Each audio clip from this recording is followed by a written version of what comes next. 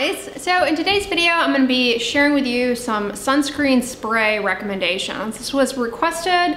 In general, I kind of try and steer people away from sprays and towards creams and lotions. The reason for this is that sunscreen sprays are a little bit less reliable in terms of the fact that you honestly don't have a good sense of how much you're getting on your skin, if you're getting enough on the skin, and so we don't have a good sense of how reliable they are. So I always try and steer people towards creams and lotions. They're a lot more reliable in terms of the application, and they're less susceptible to failure. At baseline, consumers under-apply sunscreen, we know that.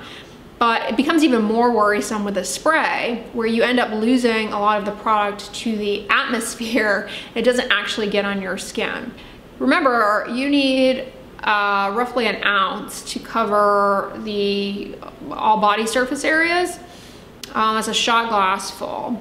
And so a typical like 6 ounce spray bottle should get you 6 total body applications.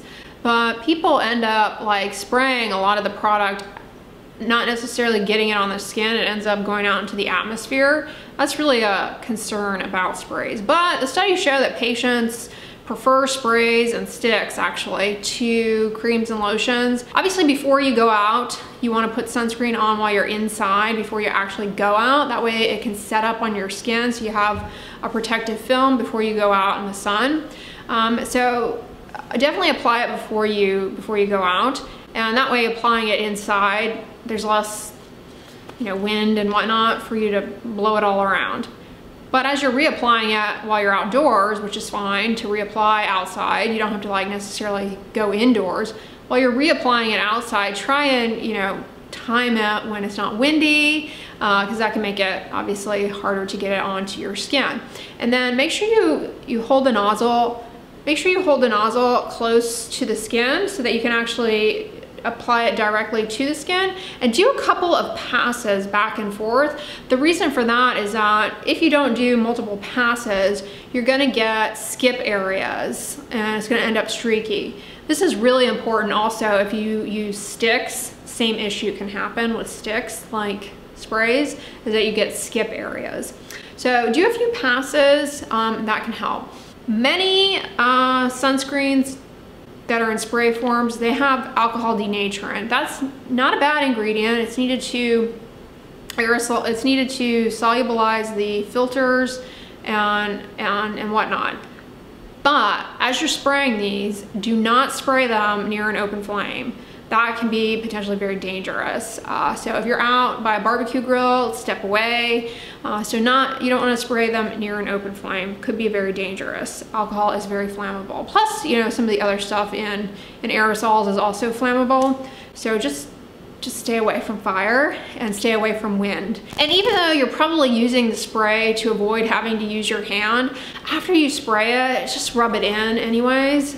That way you get a good even application, reduces the issue of skip areas, and is much better. So those are some tips for how to use sprays effectively. The other tip when it comes to sprays is actually don't settle for SPF 30. Go much higher. Remember, an issue with sunscreen is that people under-apply them. That's potentially gonna be even more of an issue with the spray. And we have evidence that higher SPF helps compensate for that, in that if you use an SPF of 50 and you're a little light-handed with it, you will at least get an SPF 30, which is what kind of the lower end of what is recommended. All right. The one that I recommend to you guys is La Roche-Posay Anthelos SPF 60 Ultra Light Sunscreen Lotion. This is fragrance-free. It has La Roche-Posay's stabilized avobenzone. Remember, avobenzone is not stabilized, can degrade, isn't as useful. So it's stabilized. It also has a number of filters for UVB. Now, included in that is oxybenzone. So, that's unfortunate because oxybenzone, people are worried about its implications for coral reef health. You might not be able to get away with this one, and it might not be your top choice. For those of you in the UK, I recommend another La Roche-Posay spray for you guys. The the Aunt Thelo's Invisible Kids Mist SPF 50.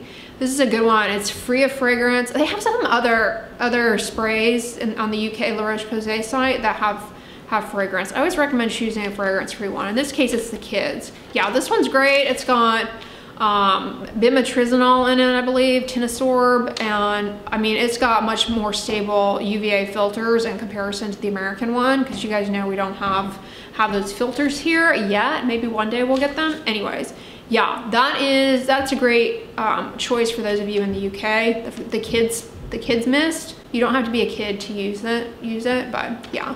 All right, the second sunscreen that I recommend is the Banana Boat Simply Protect Kids SPF 50 spray. The Simply Protect line by Banana Boat is good. It's a good, affordable face and body sunscreen.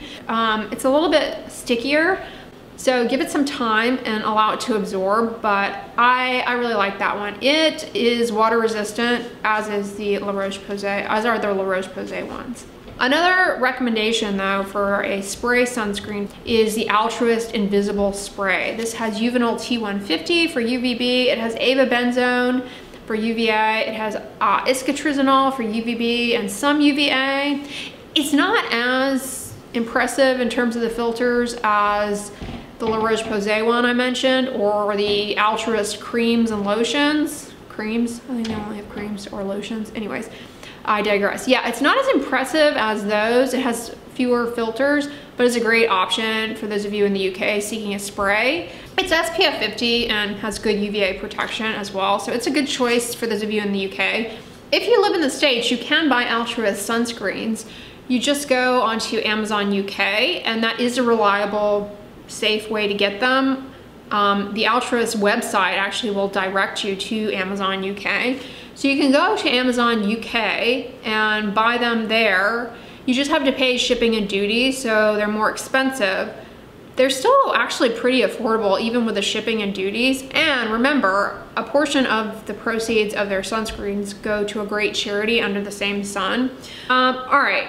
Another one that I recommend to you guys is by Replenix. It's their Sheer Physical Broad Spectrum SPF 50. This is a mineral sunscreen, so this is really good if you have sensitive skin. It will leave a bit of a cast, but it's actually not bad. The next sunscreen is the MD Solar Science Quick Dry. Now this is a chemical sunscreen, so it's not gonna leave a cast. It's SPF 40, absorbs very quickly into the skin and doesn't have that kind of greasy residue, so that's a good one. And then Elta MD makes a spray that's pretty good. It's a combination sunscreen. It has zinc and octinoxate in it, so there'll be a little bit of a cast, but not as intense as the Replenix Sheer Physical, which is only zinc oxide. The Elta MD has a little bit more sheer of a cast, so not as noticeable. Water resistant, SPF 45, really good for sensitive skin. It honestly looks similar to UV Clear, so it's a really good one. It dries kind of matte if you're using it on the face. And then last but not least is Dr. Dennis Gross is Sheer Mineral SPF 50. This is zinc only, like the Replenix. It has Emblica and Q10 in it, as did Replenix. I don't know if I mentioned that, which are antioxidants. You guys, I mean, antioxidants in sunscreens, they don't actually end up, we don't think, at least the studies suggest, they don't end up getting into the skin to scavenge free radicals because of the film forming agents in the sunscreen kind of keep them out. So, I mean, it's in there. You know, Q10 has been shown to reduce the burden of damage from UV, but you kind of want to put it on first, allow it to absorb in the skin, and then put your sunscreen on before you go outside. That's really a better way, rather than seeking a sunscreen that has Q10 in it, because those film forming agents are just going to keep it out. Now, if you're using these on the face, be careful. You don't want to inhale them or ingest them or get them in your eyes. And so close your eyes and nose and mouth, but ideally, honestly, for applying them to your face, you apply it, you spray it into your hands and then rub it onto your face. That's a better way for the face, especially. And then as a reminder for the body, do multiple passes, and then after you're done spraying, rub it in. That way you get a good layer. And that, you know, that's a good way to use these, and they can be effective.